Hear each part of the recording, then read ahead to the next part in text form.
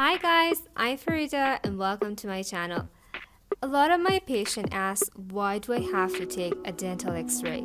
I know I have a tooth decay, I know my wisdom teeth is coming out, so why do I have to take a dental x-ray? I'm going to cover it up in this video,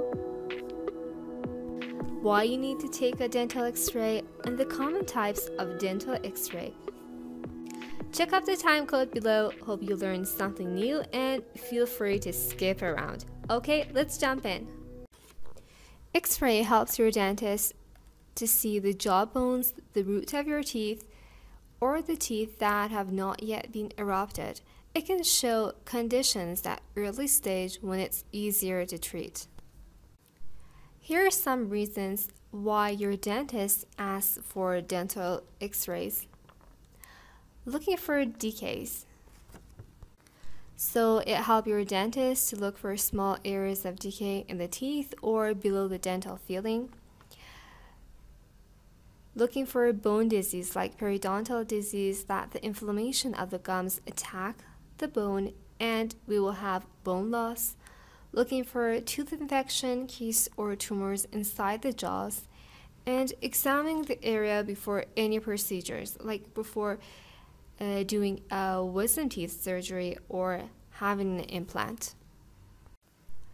The x-ray we take in dentistry can be divided into two categories depending where the film is placed. If the film is placed inside the mouth, it is called intraoral radiograph, but if it's outside the mouth, we call it extraoral radiographs. Intraoral radiographs includes periapical radiography, bite wings, and occlusal radiography. Let's talk about periapical radiography. In this picture, the film is placed inside the holder and is placed behind of the lower arch teeth. So it's an intraoral radiography. Peri means around, apical means the apex. So the periapical radiography, you can see the entire tooth, crown, roots, and the surrounding bone.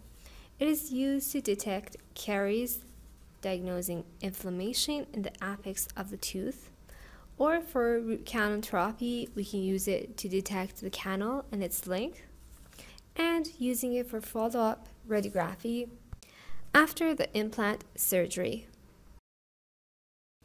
Next, we have the bite wing radiography. It is the wing and the holder of the film you bite while taking the x-ray, covering the crown portion of the top and bottom teeth together when the person bites on the bite wing. When you look at it, you see the crowns of both arcs up and down. We can have the left and right side, and you don't see the roots. It's routinely taken for detecting the caries between the teeth, that it can be hidden from the dentist, or for assessing the bone levels, especially in patients with periodontal disease or gum disease that can cause bone loss. So we can detect the bone level in the bite wing radiography. A full mouth radiography is composed of series radiography, including the combination of a periapical radiography plus bite wings radiography of both sides of all of the teeth inside the jaw, and is usually taken when we need to assess all of the teeth in details. So it's a lot of periapical and bite wings radiography. Occlusal radiography. The film is placed inside the mouth and in a horizontal position, and then you close your mouth. If the tube x-ray is from the top, is from the upper jaw, but if the tube is from the bottom, you're taking a radiography from the lower jaw. The occlusal radiography shows the roof or the floor of your mouth and are used to find extra teeth or teeth that have not yet been erupted. It can show jaw fractures and foreign objects.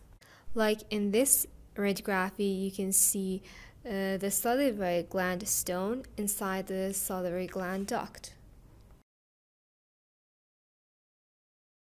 The extraoral radiography that we're going to talk about is the panoramic radiography, that is also called the OPG, that stands for orthopantomogram. And we're also going to talk about the CBCT scan, that is a sectional radiography. The most common extraoral radiography that we use in dentistry is the panoramic radiography. You can check out how the machine works in the link above. So the film is outside of the mouth. It's an extraoral radiography, and the panoramic film gives you a full view of both jaws. A panoramic radiography, it's like a panoramic picture, so you're looking at it. It gives us a full view.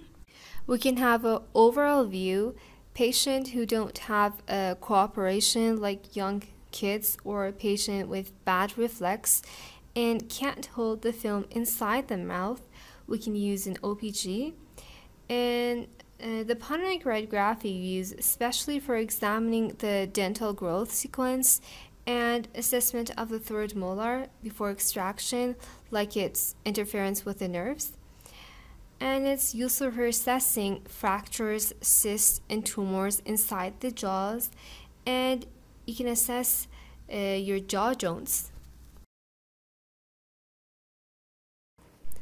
Panoramic radiography have lesser details than intraoral radiography, especially for detecting early stage of caries, because the film is outside of the mouth. What do I mean by this? I know all of you have played with the light and the shadow. This picture here, the hand is close to the wall, so the shadow has much more details and looks like the same size of the hand. But the other picture, the object that can be resembling the tooth, is far from the wall, so it has magnification in the shadow and lesser details.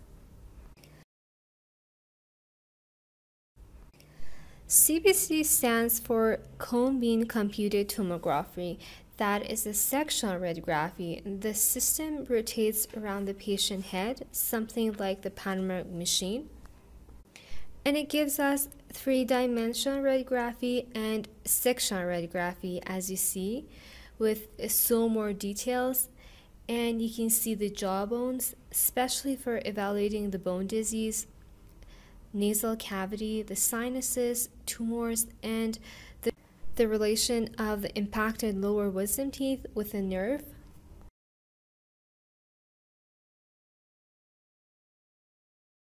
Hope you enjoyed the video. Don't forget to subscribe, press the bell button for getting notifications for the next video. If you liked it, give it a thumbs up and share it with your friends.